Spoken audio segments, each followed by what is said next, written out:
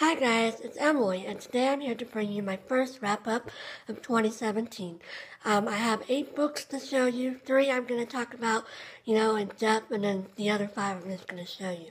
So the first book that I read for the 2017 was Tender is the Night by Scott Fitzgerald, and I think I told you in my last video that this was the last book on my TBR that I had added in 2012, so I wanted to get it off my shelf, and I'm glad I read it because I actually didn't like it at all. I didn't really care about the characters, and I felt like it dragged a lot.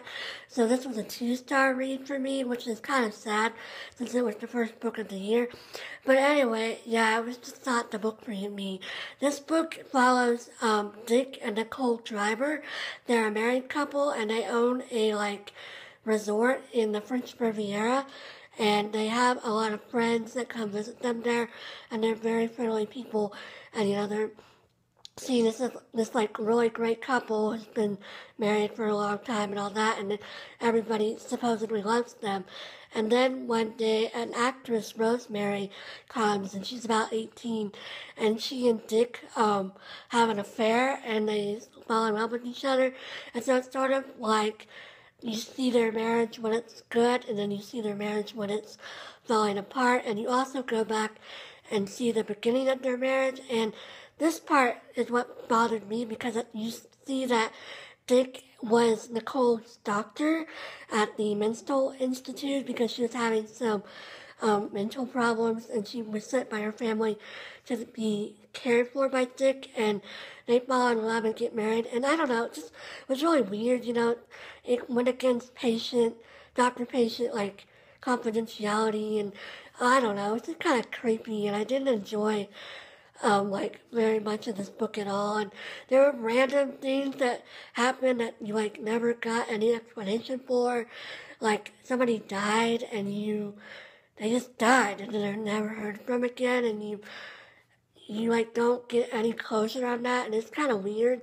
And anyway, I just did not enjoy this book. I've read The Great Gatsby, and I've read This Side of Paradise, but I read both of those for school, and I had a professor that was very passionate about Fitzgerald's work, but I think reading it on my own, I was just not impressed with this book. This is Fitzgerald's last published novel, completed novel when he was alive, and I don't know, I just felt like the writing wasn't as good as it was in The Great Gatsby or This Side of Paradise. So yeah, I didn't enjoy this, sorry to say.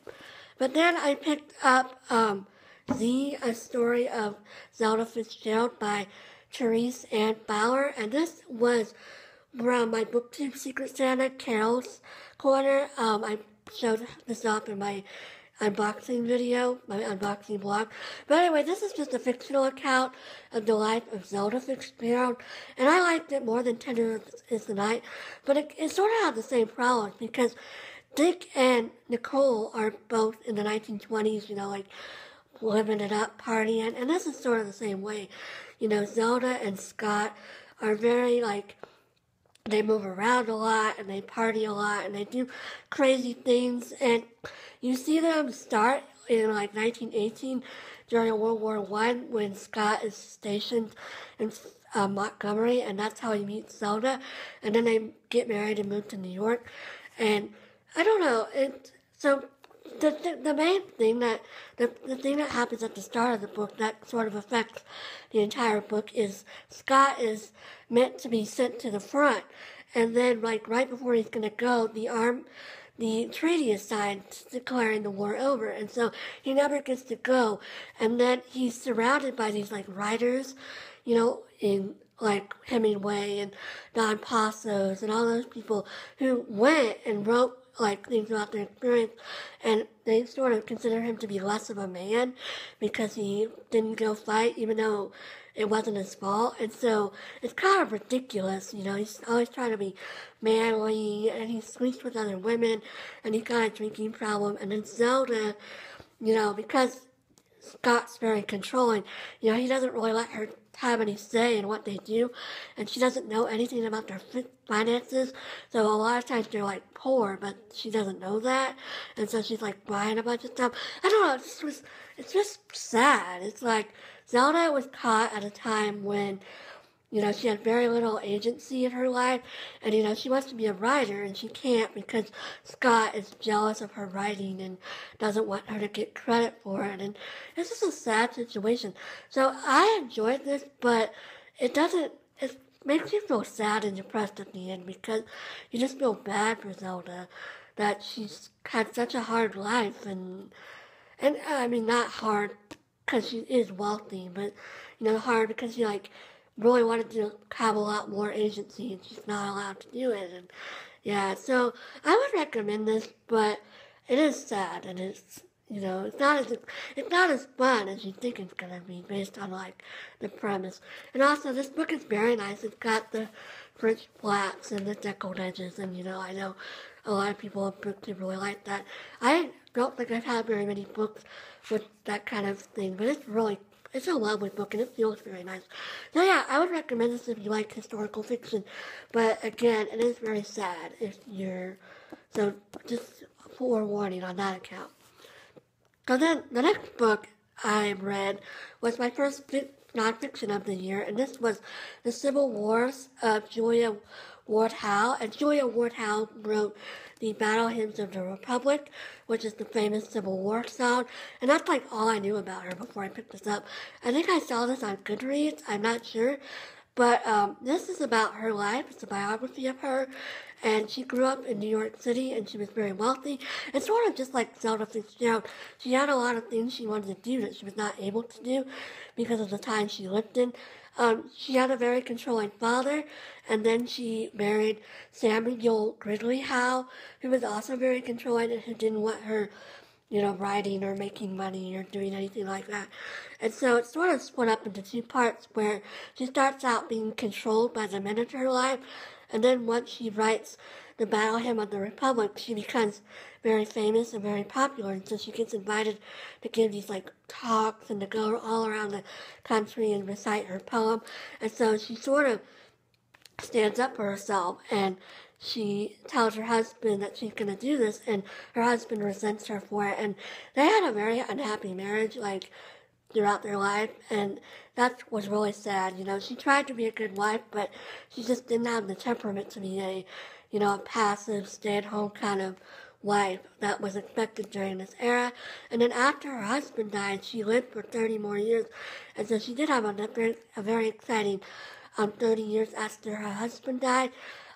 She traveled around, like I said, and did a lot of stuff like that.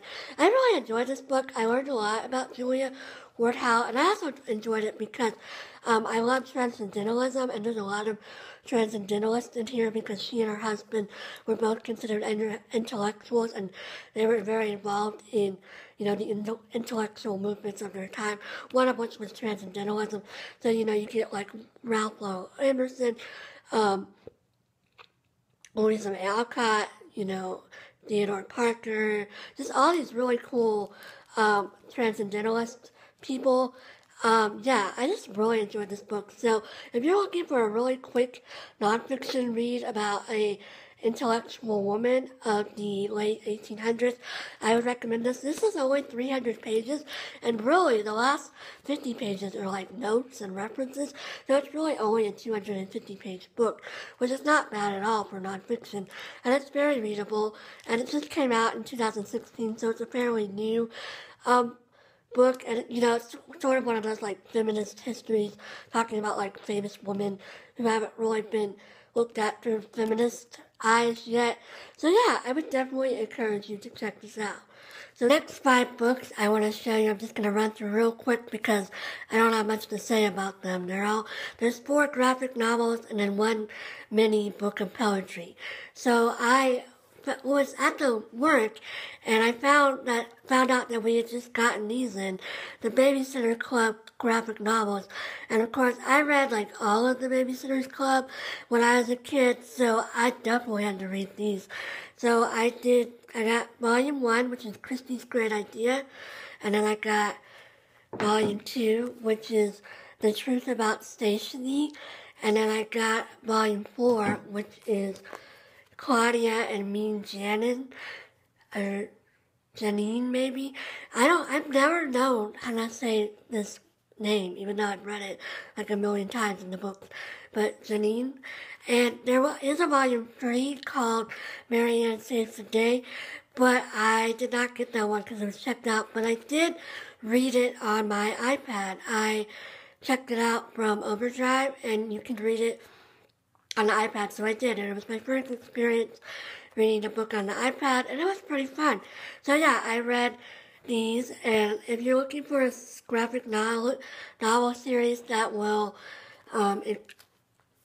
give your nostalgia a boost, you should definitely check these out because they're all really cute. They were originally published in like 2007, I believe, but they just came out with some new editions, so that's why my library just got them. But yeah, I really love them. They are so cute, and all 4 of them are really great. And you know, they're just like the books, only in graphic novel form. So they're really cute.